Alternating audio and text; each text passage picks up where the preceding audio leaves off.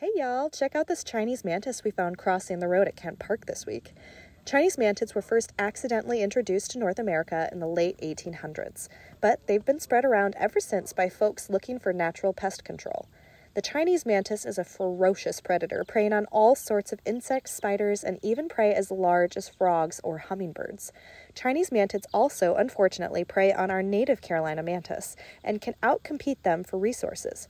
Both Chinese and Carolina mantids will vary in color from brown to green, but you can identify a Carolina mantis by their wings, which extend only partially down their body, while a Chinese mantis has wings that cover their entire abdomen. Their egg cases, called an ootheca, can be identified by their shape, and while Carolina mantid oothecas are more elongated and flattened, Chinese mantid oothecas are more round. Due to their invasive nature and impact on our native Carolina mantis, please do not transport Chinese mantis adults or eggs to a new location.